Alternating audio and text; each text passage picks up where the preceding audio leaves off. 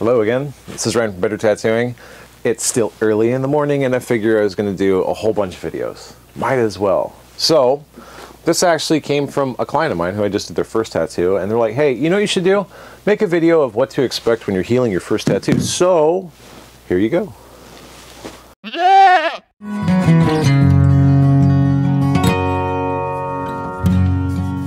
Alright, now that's over with, so you got your first tattoo. Yay! You did it! Whether it's small, big, massive, whatever, color, not color, there's a few things you need to know when it's done, maybe over the first few days, what to expect when you're actually healing that tattoo, and like how to account for things so you don't panic and start over caring for your tattoo, which is one of the worst things you can do. Over caring for a tattoo is one of the most common issues we see in poor healing. For a story, one time I was working at this shop on the East Coast of the United States, and I did a tattoo on this fella, super nice guy. I gave him my aftercare at the time, which is a bit different now, and he called me up like 2 days later. He's like, hey, this tattoo is really itchy. Oh, well, what have you been doing? Because I've been following the instructions of your aftercare to a T. I said, okay, well, come in, let's identify what's going on with the tattoo before you do anything else, and we can go from there. So he comes into the shop, and no word of a lie, he has taken at least a palm-size amount of Vaseline, coated his arm so it was like over, like a mountain of Vaseline, and then tightly wrapped it in saran wrap and taped the edges so it wouldn't leak out. So there's this liquefied mass of Vaseline sitting over top of this fresh wound on his forearm. And I was like, that's not right. He's like, what do you mean? You said keep it moist. So we had to literally grab a needle, gloved up and stuff, poked a hole to expel all of this liquid Vaseline, remove the plastic wrap, and his skin, like instantly, because he'd been so starved for oxygen, just swelled up. It looked so gnarly. Gave a wipe, and it's just like, just seeping all of this, you know, it was disgusting. It's disgusting. That's over caring for your tattoos. So, I mean, don't do that, right? Always listen to your artist within reason. I'd say actually talking to a dermatologist would be better because they are actually skin doctors and tattooers are artists. But anyways, I digress. You got your first tattoo, you don't know what's going on. Let's go over what to expect, right? So the first bit that you're gonna feel right after it's done is some burn, maybe a little bit of pain, and maybe even a little bit of itching. Now this is normal, depending on how the tattoo was actually applied, how deep into the skin that the actual person went, which, if we want to go to our handy skin diagram, how a tattoo is done is a needle is going to break past the epidermis, the top protective layer of your skin, and it's going to deposit that pigment into the dermis. Now, we always want to try to keep it in the upper layer of the dermis because there's vascularization, a bunch of other stuff that happens down further, and we never want to go past the skin into the connective tissues because that's just too far. But if the tattooer has done a decent job at trying to keep it just topical at the top layers of the skin, which is going to be somewhere around 1 millimeter in depth, which is really small, depending on the actual stretch that they're applying to the actual skin, then usually you're not going to see these things like burn, pain, or itching occur. But if a tattooer is old school or they had to really dig it in, usually what's going to happen is that needle has gone so far into the actual skin that it started to damage some of the nerves that are there. So that's where you're going to get the pain and the itching feelings coming from. The burning as well. Sometimes you'll actually see some blood. You might see some exudate, which is our number 2, right? Don't be scared of seepage. And this is the only time you're going to think that's a smart thing. All these things are going to happen afterwards because the body has been hurt, right? It's going to be responding to trauma because you've taken an instrument with mechanical force, you've damaged that protective layer of your body, and your body is going to be working really hard to try and repair it. So you're going to be seeing sometimes what looks like blood, or maybe it looks like a clear kind of amberish color fluid, which is called exudate. You may feel some burn, pain, itching. All those things are within a normal tolerant range, unless you're going to see this for greater than 4 hours. If you're seeing it for more than 4 hours, and this is with no bandage on the tattoo, there may be something going on. Now, more often than not, in my experience, I've seen it as the person has just really tortured your skin and gone too far in, and probably you're going to end up with some scarring. The other things that can happen is you could have a sensitivity to the pigment, the carrier fluids, which is the stuff is what the pigment is mixed in, making it that liquid that you can actually inject into the skin. Or sometimes even the products that they put on top of your skin, like Second Skin, those transparent adhesive bandages, Tegaderm, things like this. You may have an issue or a reaction with the adhesive backing on this. There's nothing to worry about if you do use those products. Just try to remove them. If you're removing the transparent adhesive bandages too, roll up a corner and pull it back over itself. Don't pull up or just rip it off. Be very gentle with that, pulling back. Because, I mean, you are taking tape off of a wound that's fresh. So you want to be really gentle with this. And if you're a person of color, maybe you have mid-tone to dark-tone skin, try to stay away from transparent adhesive bandages, because your body is actually better and more capable at trying to cool itself, given the darker tone, especially in sunlight interaction, to where it will exude more moisture. It's called transepidermal water loss, a cooling factor inside the skin. Now, that moisture that's going to be escaping your skin can actually increase the adhesive effects of those transparent bandages, meaning that when you go to remove it, the glue can be soaked so deep into your skin, you'll actually end up removing anywhere up to the melanized layers of your skin. So it can remove all the color on it. So be very careful with that stuff. It's a one size fits all, and you should be using them anyways if you do see any type of seepage. If you do see your tattoo weeping, stay away from those transparent bandages. Anyways, back on the topic here. Burning pain and itching is going to be the first thing that you're going to feel, and mechanical trauma, it's just why, right? So that's fine, and usually this is going to happen for the first 4 to 24 hours, right? So it's greater than 4 hours. If you're feeling extreme burning pain, itching, stuff like this, it's like, oh no. If it's seeping for more than 4 hours, you might want to try to talk to a doctor. So yeah, that's number one on this. Make sure that you're paying attention, be safe, but it's something to expect when it first starts. So within the first day, we'll do 24 hours. What you're going to start to see is the skin will get tight. So tight skin. It may feel warm, not hot. And you shouldn't be touching your tattoo to test this, right? You shouldn't be like, oh, this is hot, because you're taking your dirty hands and putting them on a fresh wound. Don't do that. You can usually touch around it if you want to, or you can go wash your hands, grab a pair of gloves if you have them, like disposable surgical gloves, and you can feel the heat radiating through it. If it feels really hot, usually that's going to be an issue with the pigment or one of the carrier fluids that you're doing, especially if it's at that 24-hour mark, right?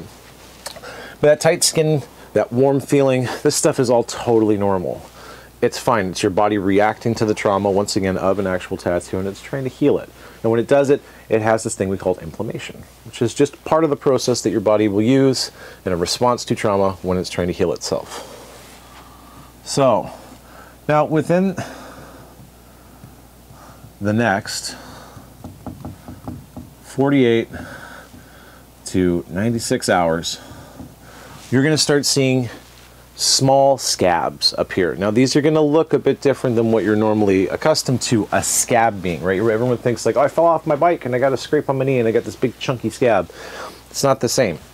That is deep tissue wound damage, right? That your body is having to make these big chunky scabs to try and repair or be a part of the repair process. I'm trying to keep it simple here. But a tattoo is just a topical trauma, right? It's not, it doesn't go super deep. It's only, you know, really, we should only be damaging the epidermis and just part of the epidermis, or damaging the epidermis and part of the dermis when we're actually doing a tattoo. So you shouldn't see these big chunky scabs occur. If you do start seeing them occur, there's usually a few reasons why. All right, we'll do this one. Scabs. If you see bigger, chunkier scabs, it usually means that they've gone too deep. Right, there's a more or greater amount of trauma that's been imparted on the skin. Your body's having to work really hard to fix. It's usually what we call overworked in the industry, right? Or you are having an allergy or something to one of the pigments, a sensitivity to it. This will see a lot in the first 48 to 96 hours if you have a red pigment allergy, which is one of the most common in the industry, and it has been for a while. But you can also see this commonly with blues, greens, and especially whites. Titanium dioxide whites, when they're using them for highlights, stuff like this, you'll see the skin kind of raise and mound up. And sometimes it can take up to 6 months for that stuff to go away, and it shouldn't be too much of a worry unless you start seeing the scabs splitting, right? If they're splitting, I'm leaning over my freezer. So, I'm drinking my coffee this morning. If you see splitting, where the scabs are opening up, you can see them weeping and stuff, that's really bad, especially in the first 48 to 96 hours. This is when you want to go see a doctor. If you just see some little flakes, it almost looks like, if you've never had a sunburn, go talk to somebody who's had a sunburn. It's kind of interesting to learn about. But if you see what looks like just kind of like dead skin, almost like just little flakes, little bits of like dandruff almost, but they're dyed the color of the tattoo underneath, totally normal. When we do a tattoo, most of the pigment stays in the body when we put it in there, but some of it is expelled. So when we put a tattoo in, we'll go back to our handy skin model, and we've got this aggregation of pigment. When the needles are going through the skin, they're actually depositing some pigment in the top layer of that skin, the epidermis, before it actually is able to get down to the spot where it makes it permanent. So when the skin is healing and shedding those dead cells off the epidermis, rebuilding that protective layer, and rejuvenating the actual dermis as well, this stuff that's topically installed into the body is going to be ejected, which is going to lead to these little small chunks of skin that are dyed color. That's totally normal. This is actually good if you see that happening. It means that there probably is enough pigment and that the skin was damaged in enough of a way that it's going to last. If you don't see flakes of pigment coming out, that's cool too, right? But on average, for most people, this is what we're going to see. So, we started numbering stuff, and that just broke down. It's probably because it's 4 a.m. So, we're up to the 96-hour mark, and this is, we'll just do this, 48 to 96. At this point in time, you should have started your aftercare routine. Now, if you've used the transparent adhesive bandage, this is usually when you're going to want to remove it. It's between days 2 and 4. So we're going to go remove, boop, transparent adhesive bandage, or you've already established aftercare. We made another video just before this about, you know, skincare and stuff like that, what to do when you're preparing for a tattoo. And you should have already actually established your aftercare a couple weeks before getting your tattoo done. But if you haven't, by this point in time, days 2 to 4, you should be doing it. You should be washing it at the set schedule that you've been recommended and applying whatever type of product that you normally would use on your skin to try and take care of it. We have a couple videos as well. If you want to go back and search just in the search bar for the page, I don't know what it is, and just look up aftercare, we'll break down a lot more in depth, actually, like what to do with aftercare, how to approach it, and how best to think about your skin as an individual. Maybe I'll put one of those cards up here right now. So when we're doing this stuff, we're going to have to be paying attention to a few things, right? This is usually when the itch comes in. And people are never, like, you'll be told, like, oh, it itches. And tattoo itch is a bit different because it's weird. It's like having a mosquito bite that's under your skin. You can't really get to it and itch it because, like, you don't want to itch your tattoo because you don't want to be sitting there scratching it, taking your dirty nails into a healing wound and make it all gross. So usually when we see the itch, it's because the aftercare that we're using at that point in time, whatever it is, if it's a lotion or an ointment, if you're using Aquaphor or any other stuff, it's because the skin has become over moisturized, right? Now, you can get this anywhere on your body. If you were to just take a product and put it on too much, or too often, right? You're gonna see your skin start to itch because it's over plumped and it's just not happy. It's become unhealthy. So if you're starting to feel the itch around days 2 to 4, maybe think about cutting back some of your aftercare. At the same time, talk to your artist ahead of time before you change or modulate anything because you may still have that sensitivity to pigment, which is something to pay attention to. If itching lasts for more than 2 to 4 days, we can have a pretty good assurance that there may be a sensitivity to something that was put in your skin. And normally after 2 to 4 days, that carrier fluid, which is that liquid that the actual pigment is mixed in with, should be either processed through or expelled out of your body during the healing process. So the itching, if it is to one of those topical ingredients, should stop by then. If it doesn't, it's either going to be the aftercare or the pigment, right? Along with the itch, you may get flakes coming off. Coming off. Now, this is something I try to talk to people about a lot. When you go to bed, and this can start the first day after your tattoo is done or not, lay down a towel on your bed and get new sheets, pillowcases, blankets. Make sure everything is clean. Just come up with a clean space. This is really important if you have pets. I know that people say, oh, my dog's never on my bed. Yeah, but you don't know. Pet dander can collect on your body from just operating life through your house. And when you go to bed, you can deposit it there. All those things are going to be increased allergens, which is going to up your body's response to said things, which will actually decrease your ability to heal stuff. So we're keeping the allergens at a minimum and keeping things clean. You're going to be like in a better state to actually heal your tattoo. The other reason why we'll put down one of those towels is if you have light sheets, when these flakes start coming off, they can dye and damage your sheets. And sheets are expensive, right? Get those fancy thread count. So just do that. There's 2 sides to a towel. You lay it out, you'll feel one side has short pile, it's really fuzzy. The other side, if you flip it over, has a long pile, and it's not as fuzzy, right? One side is for your hair, the long pile, because it's greater surface area to be able to hold more moisture. The other side is for your skin. So make sure you put the soft pile side up against your skin, wherever you're gonna be laying, and you'll be good to go. Same thing, if in the first, day or 2 you're actually doing the towel trick, and maybe your tattoo is seeping a little bit after you go to bed, maybe you got the tattoo late and it's still weeping a little bit, and you wake up glued to the bed because you've fallen asleep and you got a tattoo on the outside of your arm and it's just stuck to it. You got to take all the sheets with you to the washroom, hop in the shower and soak it and peel it off rather than just ripping it off. Ugh. Right? So if you have that towel, it's easy just to bundle it up and go hop in the shower. Think ahead, right? Anyways, so we're up to day 4 properly now. So from days 4 to 10, on average, this is like my own personal experience, right? This is when we're going to see active peeling. This is where the tattoo is going to be shedding off. At this point in time, if your skin is healthy or in a healthy state, you should start seeing mass migrations of any of those small scabs, wherever the tattoo is, actually coming off. This is kind of an interesting space because when you get to this point, the clothing that you wear is going to be really important in not aggravating that space again, right?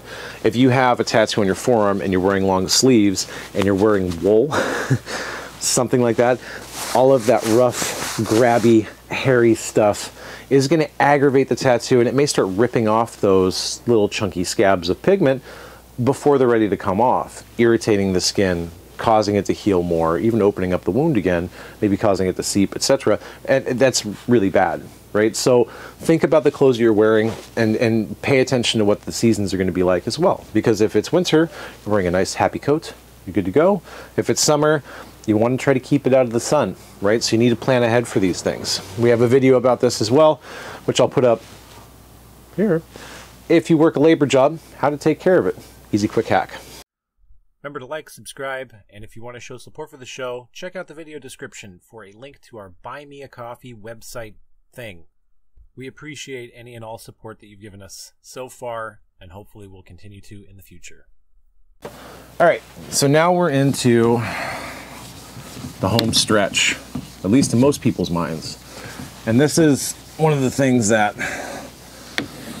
isn't really well known. I mean, especially when you're first getting your tattoos done, it's kind of hard to know some of this stuff. But so we're gonna go from days 10 to 30, right? We should see within a month the tattoo should look, and we'll do some quotes around this, healed. Now, this doesn't mean that the tattoo is actually healed. It usually takes a lot longer for the pigment to actually settle in the skin, and all of the processes underneath become accustomed to this foreign product being implanted into your body, and becoming accustomed to it. But the top layer of skin, that epidermis, that protective layer, should be healed by now. This is regardless of age. Within the month, it should be good to go. If it isn't, there may be something wrong. Maybe Once again, issues with the pigment, the actual application, maybe you're dealing with scarring, or maybe the products that you're using for the aftercare are actually working against you and delaying the healing. So that's what we're going to do. Realistically, it's going to take anywhere from a month to 3, maybe 6 months, depending on the amount of trauma that's imparted, for the lower layers in the tissues to actually heal up.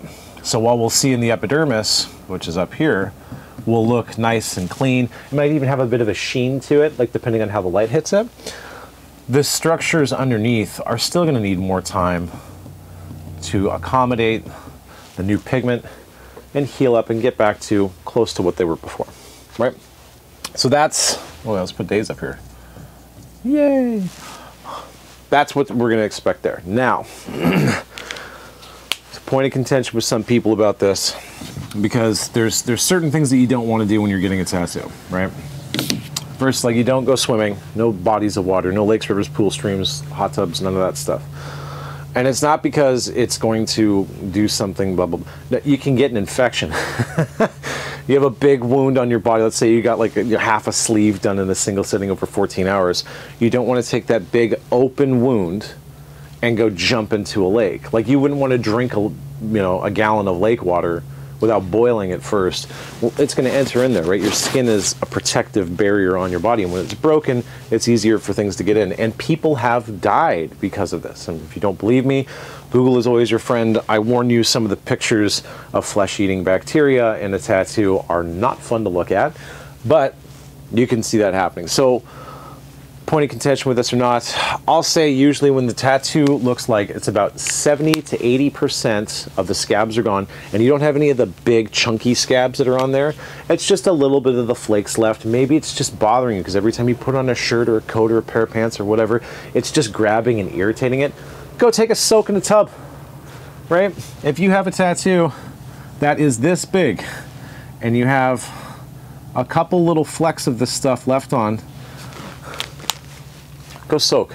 Just go soak for a little bit, chill out, let that stuff come off.